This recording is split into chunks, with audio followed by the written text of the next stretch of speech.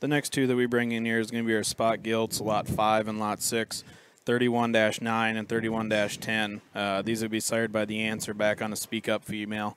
The answer would be a Speak Up Emancipation that we raised here. Emancipation would have been a Gilt at One Expo a few years ago that the Gross family showed, and that one came from Jarrett Mays, and we've been really happy with the answer females now too. Once we started farrowing these things, we definitely tried to hold some gilts back through the fall and some of our older ones. So these would be the two out of this litter that we have to offer.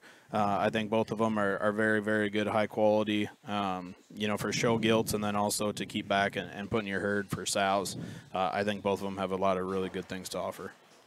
Yeah, a little bit different in type and kind. The -10, mostly white one right there. I think she's a little bit more moderate, probably a little bit stouter featured.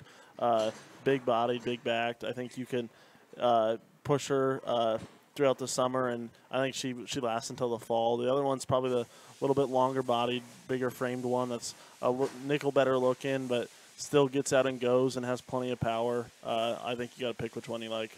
Yeah, I think, and both of these two, just the way that their hip design is and the way that they flex their hock and their rear leg, I think is so good, especially in the spot breed. How, you know, some of them will want to get a little postier, and just the way they're designed, I think they just got a little more set to their hock and a good bendy back leg that are fun to feed throughout the summer and going to last into a heavier weight type of gilt. So again, this is lot 5 and 6 spot gilts. The answer, Speak Up.